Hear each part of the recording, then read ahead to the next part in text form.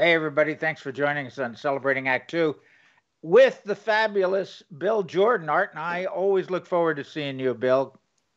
Always excited to be described as fabulous. I can't get enough of it. Yeah, Hard to well, live up to. Bill, this you look like you have a new look. You have a cap on that doesn't, it's not frayed. You have what appears to be a lumberjack kind of shirt This is on, a flannel shirt. I and kind I of, would. I don't know. People tend to Huh? settle, I think, as we Hmm. get older, we settle into this look of a particular look. And I was known for a long time. I get razzed all the time from friends and family about, the cargo pants, cargo shorts, camp shirts, untucked this, untucked Ah, that. And for whatever reason, this past summer, I kind of got away from that. I don't know why. I just kind of got away from that, more into the jeans, and I was really relishing the idea of cooler weather coming. And I went on this flannel shirt buying kick, wow. like a flannel shirt fetish of sorts, to where it's like I can't get enough of them, and I've got plenty, but I love them. And so now I've coined the notion of this is my new look, and I call it the Hallmark Hermit look. And because Hallmark movies typically have the girl is going with this three-piece suited, high-powered, big city lawyer, engineer, something, and she'll run into this guy in a little town, but he's wearing a flannel shirt, almost always wearing a flannel shirt. And she'll introduce the new flannel shirt guy to the high-powered boyfriend as the new flannel shirt guy. Well, he's just a friend. And we all laugh at that because we know that's never the case. But but this is, I'm older, so this is the Hallmark Hermit look. So I go with a lot of jeans or work pants, work boots or hiking shoes, and then a flannel shirt, a cap, and I'm the Hallmark Hermit because I'm too old to play the lead in that. But I'm the old guy that lives down the lane. That's how I played in my head. That everybody tries to avoid because you don't know what you're going to get.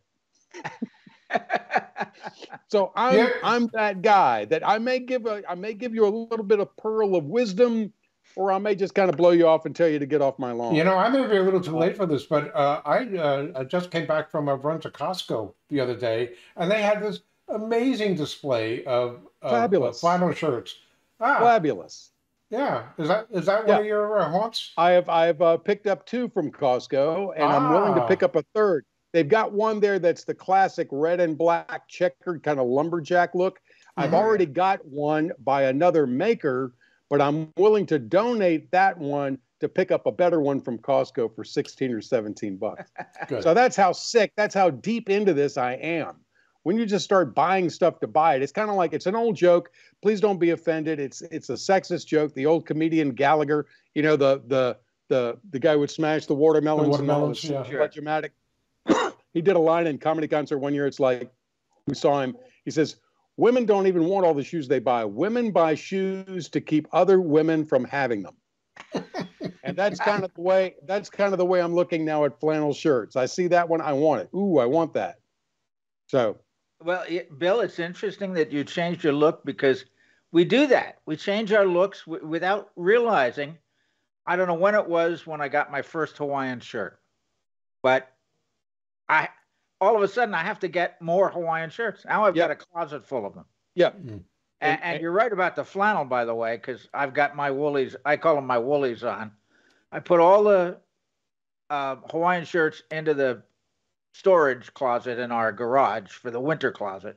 And I pulled out all my woolies, all my flannels, all my lumberjack patterns. I love those plaids. And it's the neat thing about that wardrobe change. And I went through that Hawaiian shirt thing up until, I don't know, maybe 5 years ago. And then I got more into just the untucked, and weren't so many Hawaiian shirts.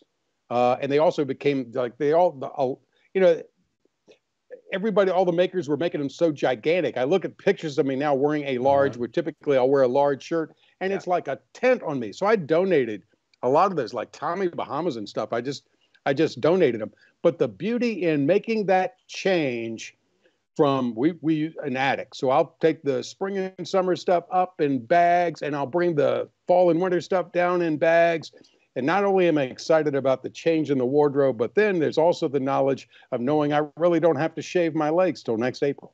You know, I'm gonna make a suggestion to Bill, because it would disturb me greatly if you got rid of your cargo shorts, because as I remember them, they have the certain tears in certain places, and you can't buy distressed That's cargo right. shorts. You can't even get them at Goodwill because they won't even sell them. And you had them. You had them. They were like famous in the Southeast. You were known Yes. for those. Yes. And also, so you have some of your hats that were Yes. frayed on the brim. Yes. And you know Yes. that look may come back, or you may want them, and you won't be able to find them. You're going to have to Now create new those ones. you can Take a year. buy. You can buy caps that are frayed on Oh, the brim. really? You can buy. Yes. Oh yeah. Oh, Art, you get Yeah. with it, Art. I Really? know. Yeah. I have 4 hats, including one Simon Brick Company hat, and they're all in pretty pristine condition. I have one that I use to go to workouts, and that's a little moldy. But I have another version of the same cap that's pristine. All right. This conversation, by the Yeah. way, as important as it is, pales in comparison to our next conversation, which is about the difference between a cap and a hat. There's a difference. Oh. There is a That's major next difference. time. Okay, next time. You mean Okay, we're going we'll to tackle it. we're going to wax poetic for an entire X number of minutes on just hats and caps, and will we use the word tam in there at Excuse me, all? isn't that what we were just doing?